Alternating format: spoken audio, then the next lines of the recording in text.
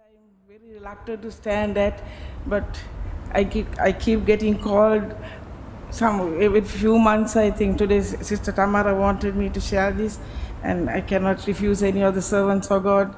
I Before that, I want to praise and thank God for this church and for the word of God that Pastor and Sister has taught us, and that's why we know the word of God. I'm not telling that we know everything, but the man of God and the prophet has taught us, and I want this morning to thank God for them and to bless them and keep them in good health and watch over them, because no other church has ever taught us deep things as in this church. And even though my exhortation is a simple, short exhortation, because I know the man of God is there to teach us the deeper things.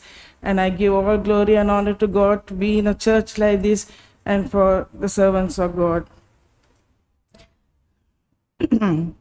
Last week, Brother Augustine shared and told us about faith. So there's faith, hope, peace, and joy. In my school, there were four sisters of one family, and their parents, they were Catholics, their parents named them Faith, Hope, Peace, and Joy. And actually, Peace, her name was Dagma, but we never called her Peace, we called her Dagma. She was my classmate.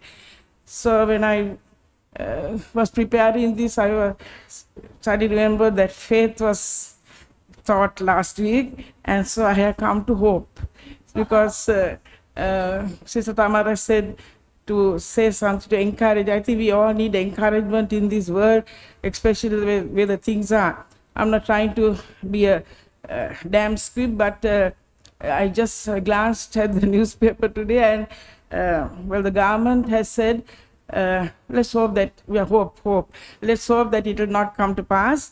By the end of this month, they are wondering, they are going to decide whether we are going into a lockdown again.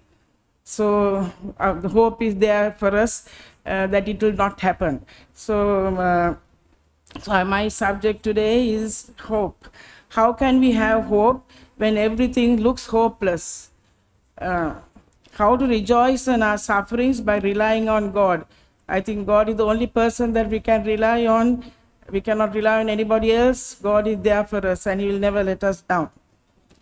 In Romans 5, 3-5, will Fabian be able to read it for me? Romans 5, 3-5.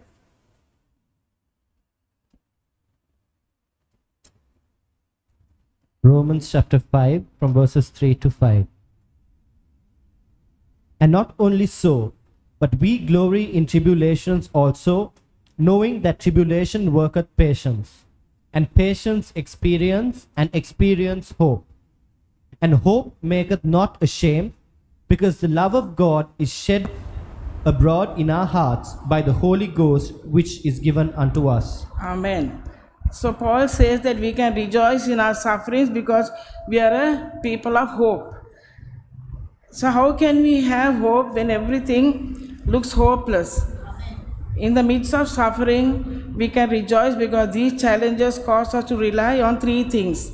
Now, these are the three P's I have got. That is, the first P is rely on God's presence. Second P is rely on God's provision. And the third P is rely on God's power. So first we will look at relying on God's presence. Rejoicing in suffering does not mean celebrating when bad news comes. No, not that. But it does mean that we can believe that God is doing a redemptive work in us. The word redemptive means that God does not waste a hurt or disappointment. He is using them to shape and build us into the image of Jesus, which is His highest passion. We are told to rejoice in the Lord always.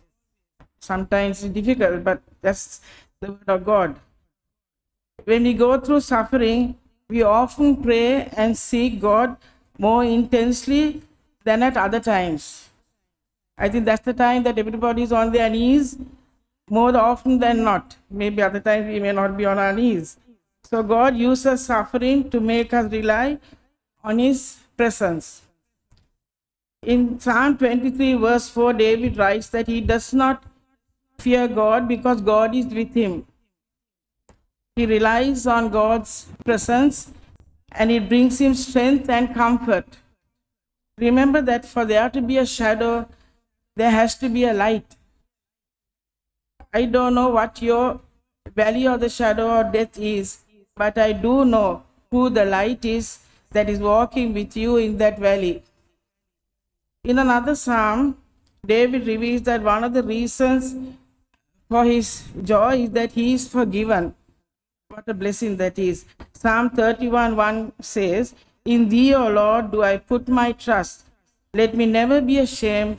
Deliver me in thy righteousness." We can determine God's love for us based on good or bad circumstances. Some people think when the circumstances are good, then God is for them and loves them. Then when the circumstances are bad, then God does not love or He does not want. God's love is unconditional. He does not do things as humans do.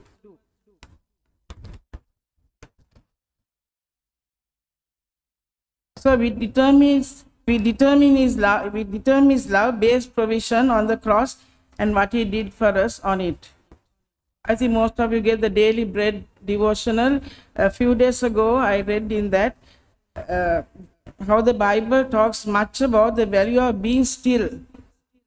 And no wonder, for God sometimes speaks to us in a whisper. Remember how God spoke to Elijah in a whisper, not in a loud, booming voice. In the busyness of life, it can be hard to hear Him. I think the Holy Spirit mentioned it this morning. But if we stop rushing about and spend some quiet time with Him and the scriptures, we may hear His gentle voice in our thoughts. But how can we do this when turmoil is all around us? Every day when you get up, there is something. Psalm 37:7 suggests, "Be still before the Lord and wait patiently for Him, and then perhaps we'll hear His wisdom speaking to us quiet and steady." So the number 2P is the relying on God's provision. In 2 Corinthians 12:7, Paul reveals that he has suffered from a thorn in the flesh.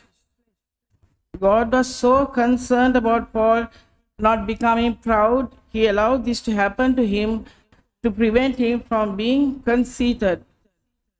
So in our current situation, God is saying to us that His grace is sufficient for us. And even when we feel weak, He is making us stronger than we have ever been. His grace is not an abstract idea. It is the person of Jesus through the power of the Holy Spirit. The hell you are going through may be the very circumstance God uses to take you to a whole new level. The third P is relying on God's power. Will Fabian be able to read 2 Corinthians 12:9? 2 Corinthians chapter 12 and verse 9. "And he said unto me, My grace is sufficient for thee, for my strength is made perfect in weakness. Most gladly, therefore, will I rather glory in my infirmities, than the power of Christ may rest upon me." Amen. So, what is your weakness? Or maybe my weakness also. Maybe it is a son or a daughter that hasn't quite turned out the way you thought he or she would. A job situation that has gone away from the expected course. A medical diagnosis that has scared you. Anything medical scares every one of us, I think. Maybe like Paul, it is also insults, hardships, or persecution. You name it, it is there.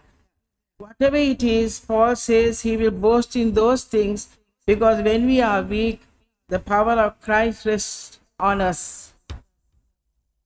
The greater the enemy comes at you, the greater Jesus is in you. Maybe you hear voices telling you to just quit, give up and let it go. Don't stop. When you are weak, then he is strong. Remember, the greater the attack against you, the greater Christ is in you. But you have to rely on his presence, his provision, and his power. If you want to, this week, take a moment to write down what you are suffering from or struggling with and place it in an envelope. On the outside, just write, God's got this, and he is transforming me. Now, when the challenge comes to mind, remember to rely on him. As for any of us in crisis, hope is the one thing that's everything. God bless you all.